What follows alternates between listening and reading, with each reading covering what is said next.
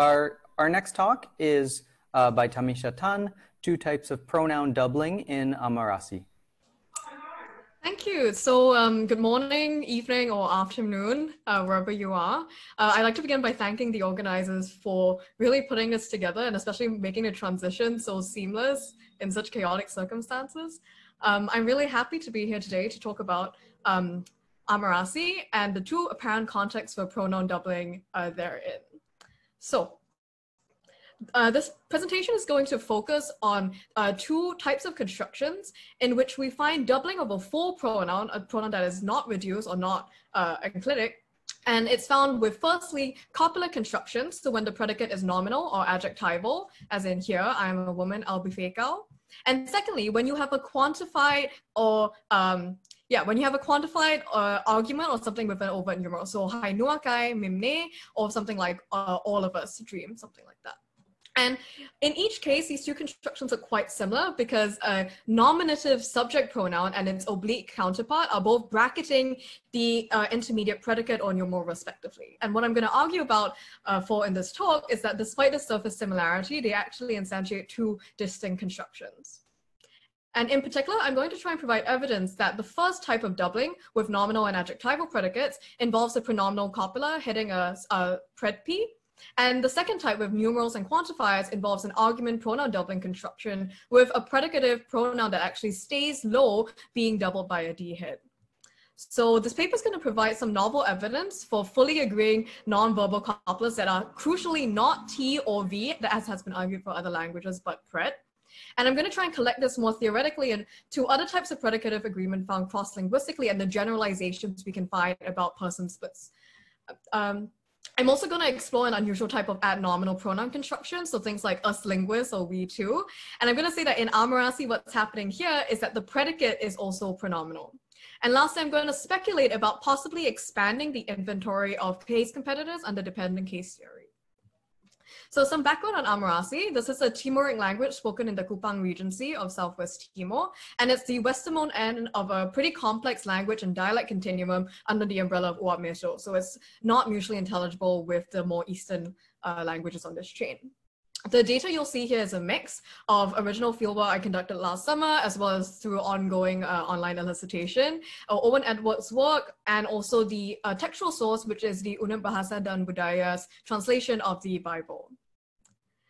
So here are basically the structures I'm going to propose for the two types of pronoun doubling respectively. And I'm going to really begin by highlighting four main diagnostics that show that these structures have totally different sizes. Crucially, one of them is a clause, and one of them is something much smaller that is an N or DP. And so the first few arguments I'm going to talk about is going to be about these sizes before we go more in depth as to the head status of the individual constructions. So the first diagnostic that allows us to tell apart the sizes of these two constructions is that only one of them can instantiate a standalone clause. So only if you have a nominal or adjectival predicate can you have just a utterance that says, we are women. You can't produce something like we are two or we are all. That is not acceptable. The corollary of that is that if you want to use something in argument position, it's only okay with the quantified type of doubling. It's not okay if you want to say we women or us women dream. And this is boiled down to the fact simply that one is a clause and the other is a DP. You can, however, use it as a fragment answer, which makes sense. The second diagnostic here has to do with negation. So Amarasi has a bracket negation with two predicates ka and fa that can surround either the verb itself to the exclusion of the direct object or the entire VP. So you can bracket negate copular pronoun doubling when it's an adjective or a noun, as in 8a, kaknino kifa. But you can't do this with quantifiers or numerals. So you can't say hika nuaki fa now. If you want to say you who aren't to go or you two don't go, you would have to move the bracket negation to the verbal predicate itself. So hi nuaki kam nau fa. The reason for this is because I argue that the copular pronouns doubling subject, which originates in the specifier of a pred P, obligatorily has to raise higher into spec TP and therefore surfaces to the left of the negation proclitic and all other sentential adverbs, whether temporal, modal, or as we'll see later, also as spectral. So here you see in 9a that it can't remain below the enclitic, it has to raise above it, and that's how you create a grammatical sentence here. And similarly here with the temporal or modal adverb of. It has to appear to the left of it. In contrast, there's an independently attested ban on left branch extraction in Amarasi that would prevent any material in the specifier of DP from raising out. So in 10A, we see that there's a ban on possessive WH extraction, for instance, and I've also found a similar ban with relative clauses and with just focus constructions in general. And similarly, in 10B, you see that you can't raise part of the argument above negation. You have to pipe the whole argument, and therefore the whole quantified DP occurs to the left of the negation proclitic. The third diagnostic is pretty similar to the negation facts. Only with copular pronoun doubling can you form a full relative clause with an overt relativizer. So you who are Jewish, ... However, this is not possible with argument pronoun doubling. So you can't say you who are to go. And again, the reason is simply because the subject merged in spec pred P is free to raise out to serve as a head of a relative clause, as I've demonstrated here with this movement across the relativizer. And even more interesting is that the subject DP itself that's doubled can also instantiate a full relative clause. So something like we here, just your servants, us. And this 12b is actually evidence that the two pronouns do not originate in a movement chain, because it's unlikely for the oblique pronoun, for instance, to have originated inside the relative clause as well and make its way to clause final position. In contrast, again, because we have left branch extraction, you can't raise the you can't raise the pronoun out of spec DP to hate the relative clause. Furthermore, the fact that argument pronoun doubling does not admit an overt relativizer is an argument against it possibly instantiating a reduced relative. So although we could translate us two as us who are to or we who are to, the idea is that we can't actually make this overt in Amarasi. Instead, as with negation, the entire DP has to occur to the left of the relativizer. The last piece of evidence we have here that one is clausal while the other is a DP is the fact that with copular pronoun doubling, it can actually trigger default third singular agreement, which I'm arguing is clausal agreement. So in 14a, we have here a kind of sentential subject that triggers third singular agreement on the subsequent verb, even though we would expect it to trigger first plural inclusive, which would be talk. In contrast, we have a pair here that when you have argument pronoun doubling, you have to have the obligatory correct person argument. So we have talk here, which is the correct first person plural inclusive prefix. So here's a quick summary of the main diagnostics I've shown to demonstrate that the two constructions are really of different sizes, and how this boils into the fact that one is a CP and the fact that the other one is a DP, has the independently left branch extraction, ban on left branch extraction, accounting for the distribution of negation and relativization. So now we're going to go into a bit more depth as to each construction specifically, and I'm going to provide more evidence as to why I think it's a pred P and an ad nominal construction respectively. Now, pronominal copulars have been attested in a huge range of languages. I've listed only some of them here, in Semitic, in Slavic, in Gaelic, and even in Austronesians. In fact, Sasson observes a possible cluster in Eastern Indonesia and Melanesia itself. And yesterday, Dan pointed out to me that the language he works on, Manda, also has a possible pronominal copular. So it's not unusual. What is unusual, however, is that in all of the languages that we found that pronominal copulars are, attested in, it is extremely rare for them to show person agreement. So for example, in Semitic, as you can see in 16, it only agrees in number and gender. So you have no person agreement in either case. And Polish and Russian take it even one step further, and that you get no agreement at all. It always has a third singular neuter form because it originates as a proximal demonstrative, meaning this. The facts in Amarasi are the complete opposite. So the copula is identical to the oblique pronoun in every part of the paradigm except the third person. So if you want to have an oblique pronoun in third singular, it is an enclitic e that gets consonant insertion that turns it into either je or gue depending on the preceding vowel. However, if you want to make a predicative sentence like it is a dog, it is impossible to then have the doubling. You need to just leave it out and just say he dog, basically. So just like a null copula. The same thing happens with the third plural facts. The idea is that if you want to have copular pronoun doubling with the third plural, you can't. You can't say sin atuin sin to mean we are people. You have to either have it null or instead use the generalized plural suffix that also shows up on verbs and elsewhere. So crucially, this is distinct from the plural oblique pronoun, which is the same as a plural nominative pronoun, which is both sin. So here I've thrown up the paradigms really quickly, and the crucial part here is that the oblique pronouns and pronominal couples, as we've seen, parallel each other almost exactly except in the third person. So previous analyses about the pronominal coupler have speculated that it is either a T, a pred, some other functional head like V, little v, and or something of the sort, or maybe F, you know, I don't want to commit to that. I want to argue that in Amarasi, the coupler is actually a pred head that is categorically distinct from all of these things, and that this is what allows us to get full person agreement, unlike the other pronominal couplers we've seen. So returning to the analysis I gave above, what we have here is kind of similar to what Baker presents with regards to predication in agreement context. But basically, you have a pred P headed by the oblique pronoun, which bears uninterpretable and unvalued 5 features. And this then agrees with the subject that is first merged in a specifier, resulting in identical feature values on both and giving rise to the apparent pronoun doubling when you do the spell out and vocabulary insertion. I'm now going to provide some evidence that this pred head cannot be T or V, and I have 4 main pieces of evidence for this. The first one comes from word order. So the main evidence given in Hebrew and Arabic, for instance, for the pronominal coupler being T comes from word order facts. However, this completely falls apart if we look at Amarasi because the T is clearly head initial. Whenever you have a spectral marker, subject agreement, a modal, for example, or any other sentential adverb, this always has to occur pre-verbally.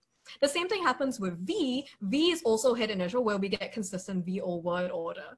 Now, if you recall, the pronominal coupler obligatorily has to occur clause finally. There's no way for it to occur sandwiched between the subject and the predicate in a way that suggests that it really isn't head initial in the same way T or V is. The next fact is, again, we return to bracket negation, which is pretty useful as a diagnostic. We've already seen it can target just verbs to the exclusion of direct object, and it can also target just the spectral morphemes and modals to the exclusion of subsequent verbs. Crucially, it cannot target the pronominal coupler alone. You can't say, I am not a woman by saying, au befe kakao fa, right? You would have to move the ka in front of the predicate to say, au ka befe kao fa, or something like that. And the fact that whatever is governing the insertion of this proclitic, whether it's prosodic, syntactic, or a mixture of both, it crucially distinguishes the category V, T from that of pred. The third and fourth diagnostics are quite similar. Basically, in Amarasi, you cannot find any verbal predicates in copular pronoun doubling constructions, whether this is with or without subject agreement morphology. So let's say you want to create a participle or some sort of gerund to say you are sitting, that is not possible. Instead, to repair this, you would have to normalize it to produce something like you are a sitter or you are a thief, as I've shown here, or a stealer. In this case, this is also suggestive that the coupler can't be T because it really shows that the coupler cannot combine with any sort of verbal complement at all. The fact is that serial verb constructions are also very widely attested in Amarasi. You can get strings of up to 3 to even 5 serial verbs, all of which show agreement. And so 25A should be grammatical if the oblique pronoun was also a verb, since this should count as a valid serial verb construction. Similarly, you can't find prepositional predicates with copular pronoun doubling, so you can't say we are at home by saying we at home us, right? Although this is totally fine if you have it after a verb. And the answer for this is the same as why the ban on verbal predicates exists. It's because prepositions in Amarasi are actually just verbs, with the exception of just 2 of the so-called words used to introduce spatial and locative meaning. All of the rest of them fully inflect or fully show agreement for person. So in this way, we can just collapse the ban on prepositional and verbal predicates, in that this should be valid as a serial verb construction if it were V, but it's not, suggesting it's not V or T. So I posit that the best way to account for all of these facts is by suggesting that the pred head is really a part of a head final projection, and it's located below the head initial TP or neck P. And its incompatibility with verbal predicates follows pretty clearly from the idea that cross-linguistically, one of the reasons we came up with pred in the first place was because there was something that showed up when we didn't have verbal predicates. So this isn't that surprising. So now we're going to go back to the idea of why does the Amarasi pronoun agree when other pronouns don't? To talk about this, we need to look at a related observation cross-linguistically. So Raphael Abramovitz recently coined the non-verbal predicate agreement generalization, which basically says that if you have a predicative context, adjectives and nouns are very unlikely to show person agreement, although they can maybe show number and gender agreement, which sounds a lot like the distribution of pronominal couplers cross-linguistically. So Baker proposes a universal explanation for this based on the structural condition on person agreement, where basically first and second person features can only be transmitted in a spec hit configuration. Now, I think this could explain why the pronominal copula in Arabic, for instance, doesn't agree. Diachronically, it has been proposed that pronominal copulas in Arabic arise from a left-dissociated topic plus resumptive pronoun structure. So your subject in spec CP is resumed by something in spec VP that then becomes grammaticalized as a hit. Now, if we try to apply the structure in 28C to, for example, something with a non-third singular subject, we find that it's too far away. It's not in a local enough agreement to undergo person agree, and therefore we find a default. Now, Raphael provides a real counterexample to this generalization in Koryak, where nonverbal predicates do show full person agreement. And he argues that this is because in Koryak, unlike in Spanish, Swahili, and other languages that don't show the correct person agreement, the agreement is concurring on a pred hit and not something more embedded, as Baker suggests, as like a F hit, right? And if you notice, this is almost exactly the same structure that I have proposed for Amarasi pronoun doubling in copula constructions. And this allows us to unify the distribution of agreement in both predicative contexts with a pronoun and also with agreement suffixes. This is also nice because taking the third singular to be the most unmarked case, that is the absence of features, it makes sense with the fact that third singular predication in both Amarasi and Koryak is no. Right? So the only difference in the kind of vocabulary insertion for the two paradigms is what happens in the elsewhere case, aka when it's expounding just a categorical feature. So crucially, a D hit with no other person or number features would be expounded as air, which is supported by the fact that air is actually homophonous with the definite determiner elsewhere in the language.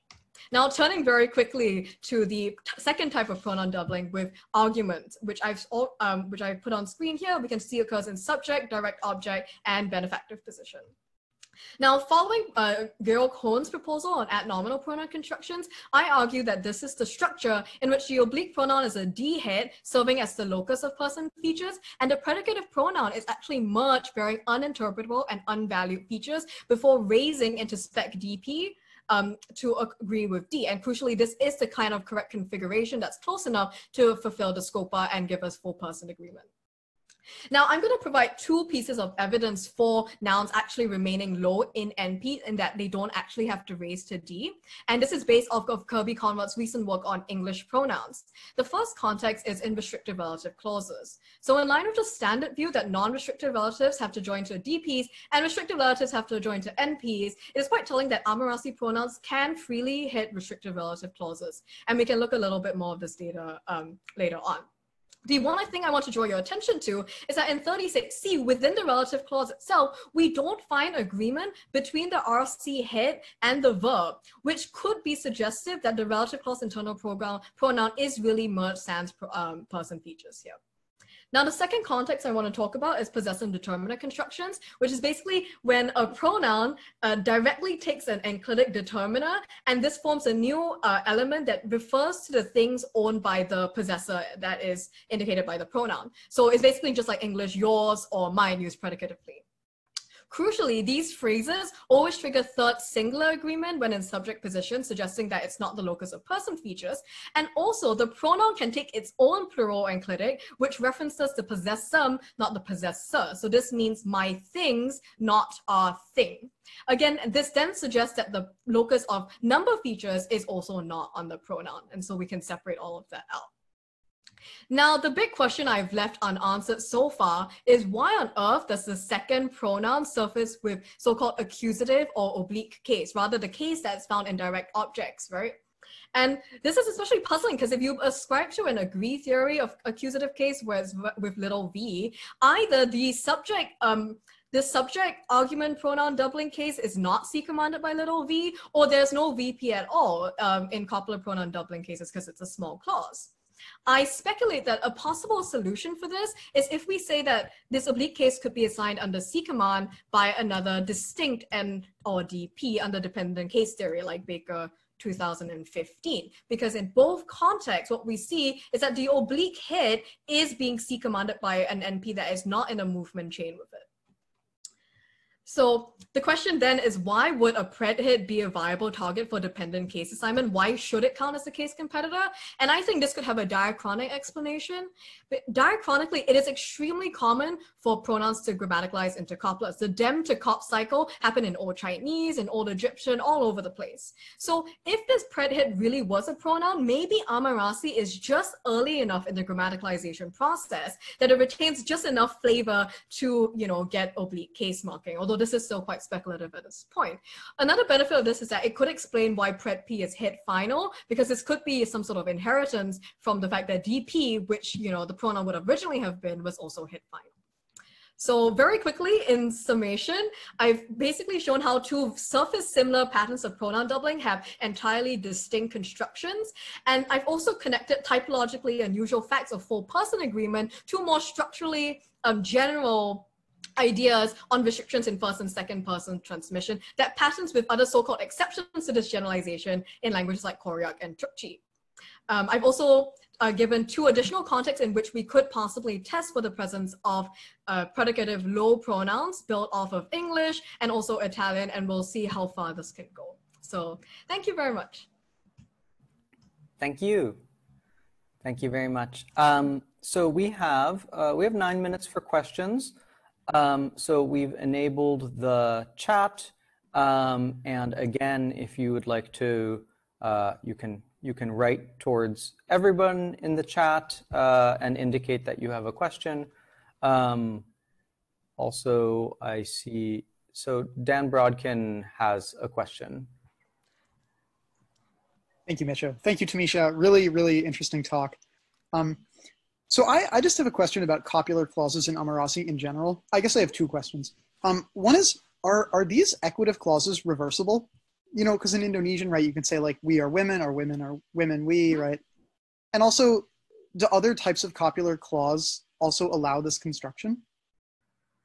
So that's a really good question. So I didn't have a chance to talk about it, but pronominal copulars cross-linguistically do seem to have a distribution as to what type of copular clause they can occur in. So for example, in Arabic and Hebrew, I think they can only occur in equative and not specificational, and crucially not predicative. Amarasi has no such restriction. We find this copular pronoun doubling with all types, like whatever Higgins kind of hierarchy of different copular clauses, all of them are attested. The idea is that if you do want to double it, for example, women are we, the idea is that it would just show up with a null pronoun,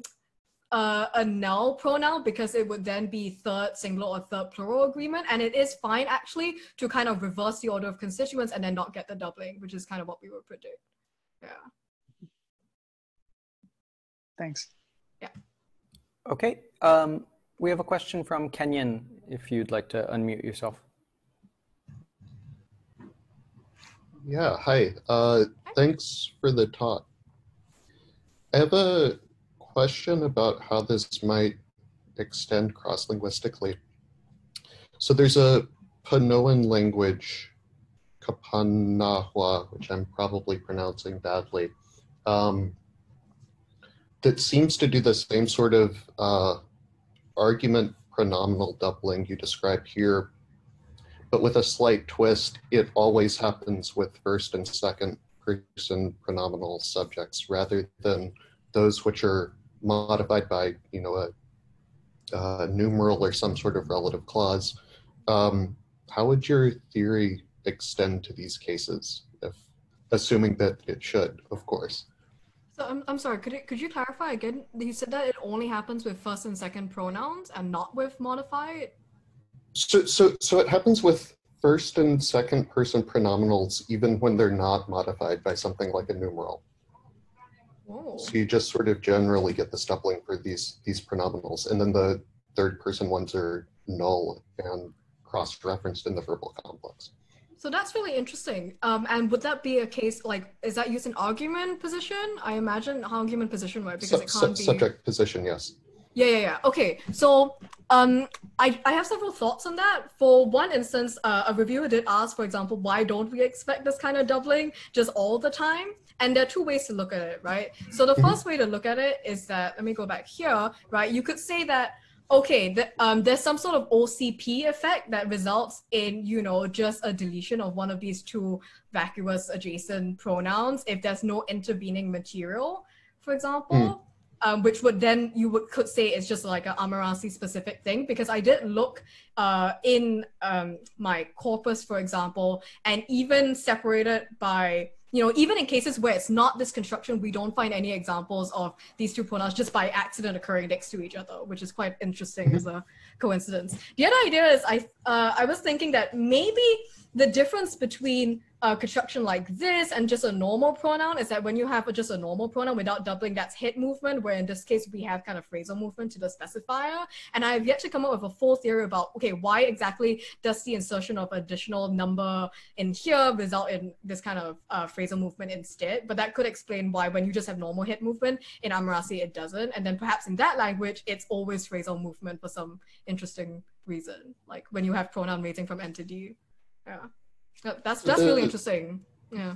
For this, yeah, I'll send you a link to the paper that describes this. Yeah, I tried to write down the language that you mentioned. I hope I got the spelling right. So maybe you could like. Yeah, DM no, me. I'll send it to you. Yeah. Thank you. We have more time for questions. Matt Pearson has a question. Hi. Not so much a question, just an observation about pronoun doubling. So another place where you get pronoun doubling DP internally is in Welsh with possessors. Mm-hmm. So that might be something that's interesting to look at. I take it, since you didn't talk about it, that you don't get pronoun doubling with possessors in Amarasi? No, unfortunately not. Yeah.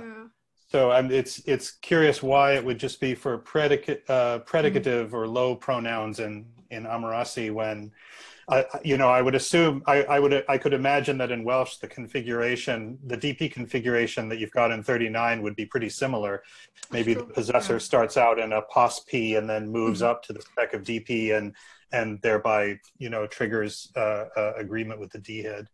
So it'd be interesting to look at pronoun doubling in Welsh versus Amarasi and think about why they are triggered by different environments. That's really useful. Thank you very much. Also, in bringing up the kind of like, where else can we find pronoun doubling cross-linguistically? This is actually a lot less rare than I thought it would be. So we've already seen like several examples like Panoha and Welsh that you mentioned. I've also found this, for example, in Telugu. Someone contacted me recently to say that this is also how Telugu does their predication and adnominal constructions. So in Telugu, you'll also get we, to, us, blah, blah, blah, and we are children, us, which I thought was really interesting. So I'm going to get in touch with that guy and talk about it a bit more. The other thing I wanted to mention is that this Koryak data that I mentioned here, the thing that I didn't have space to put in is that the suffixes that Raphael posits as predicative suffixes actually look almost exactly like the absolutive pronoun paradigm in all cases except the third singular. So what I would like to posit is that this is actually the same construction.